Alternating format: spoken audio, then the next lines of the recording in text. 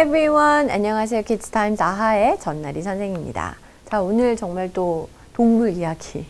Heroic cat saves family라고 되어 있습니다. 여러분, cat이 이제 항상 cat은 dog보다는 뭔가 좀 충성되지 않은, 그죠? 약간 selfish한 이런 이미지가 있는데 아주 영웅적인 이 캣이 고양이가요. 한 가족을 구했다고 합니다. 어떻게 그런 일이 일어났을까요? A cat in a remote village of Alberta, Canada, saved her sleeping family when a fire broke out at their home around midnight on February 9th. 자, 지난 2월 9일 한밤중에 있었던 일입니다. 이게 이제 그 사건 시점인데요. 캐나다 알버트의 아주 좀 외딴 마을에 이제 한 고양이가, 이게 여기까지가 주가 되겠죠. 자, 이제 암컷인가 봐요. 그 고양이가 이제 자기 집주인 가족들이 잠을 자고 있는 상황인데, 그죠? 불이 난 거예요. 한밤중이니까 잠을 자고 있었겠죠. 그래서 그 집에 이 화재가 발생을 했습니다. broke out 이라는 건 이제 화재 같은 게 확 발생했을 때, 화재가 발생했을 때 이 자고 있는 집주인 가족들을 깨워가지고 이제 구한 것이죠. 좀 더 자세하게 볼까요? The furry hero bit the mother of the family to alert her to the fire. 자, the furry hero가 누굴까요? 이렇게 털이 복실복실한, 네, 우리 고양이가 되겠죠. 이 고양이가 bit 뭘까요? 물었다라는 거죠. 자, 가정의 이 어머니, 그러니까 이제 일단은 이 가족에서도 뭘 좀 아나 봐요. 엄마를 확실히 깨워야 되는. 그래서 엄마를 갖다가 깨워서 불이 났다라는 거를 갖다가 일깨워 주도록 이렇게 고양이가 주인의 손을 문 것이죠. 뭐 손을 물었다는 얘기는 없지만 allowing the family to escape and call the fire department.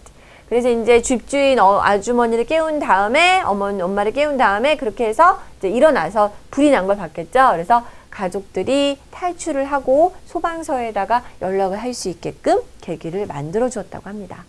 Grand Prairie County Fire Chief Trevor Grant said, 자, 여기 지역의 이름인가 봐요. 알버타주에. 그래서 Grand Prairie County의 자, Fire Chief가 되겠습니다. 그래서 소방서 이렇게 담당 이 관이 Trevor Grant 씨가 말하기를 It's the first time I've experienced a cat waking a family member up. 저는요, 정말 제가 여러 가지 구조 활동을 다녀봤지만 주임 소방관이니까요. 이렇게 고양이 한 마리가 가족을 깨워가지고 이렇게 구한 경우는 제 경험상 처음입니다. 라고 인터뷰를 했다고 하네요. 자, 관련된 우리 문장 만들기 문제 풀이볼까요? 캐나다 알버타주의 외딴 마을의 한 고양이가, 여기까지가 주였죠. 그녀의 자고 있는 가족을 구했습니다. 자, 그래서 여기까지 쭉 한번 해줘야 되는데 영어로 쓸 땐 이 어순이 바뀌죠, 여러분. 영어는 점점 이 뒤쪽에다, 그죠?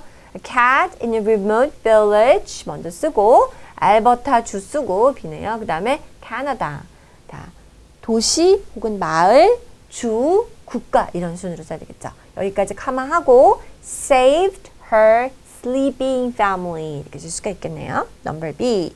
고양이가 이렇게 가족을 구성원이라고 그러죠. 가족 중에 한 명을 깨워서 한 거는 처음 있는 일이었습니다. 라는 거죠. It's the first time 제가 경험한 바로는, 제가 구조활동을 다니면서 경험한 바로는 I've experienced 무엇이요?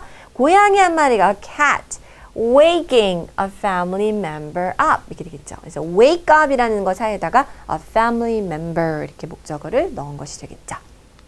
자, 우리 마지막으로 볼까요? cat, village, fire, remote 이런 단어들이 있는데 자, A를 볼까요?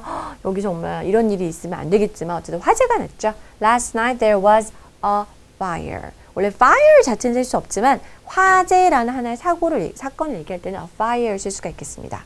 Number B. Three 땡땡땡 are playing in the grass. 자, 풀밭에서 3명의 뭐가 놀고 있을까요? 셀 수 있는 거면서 주어에 들어갈 수 있는 거. 바로 cat이 되겠죠. Three cats. 그죠? Three cats are playing in the grass. 귀여운 고양이 3마리를 한번 그려보시기 바랍니다.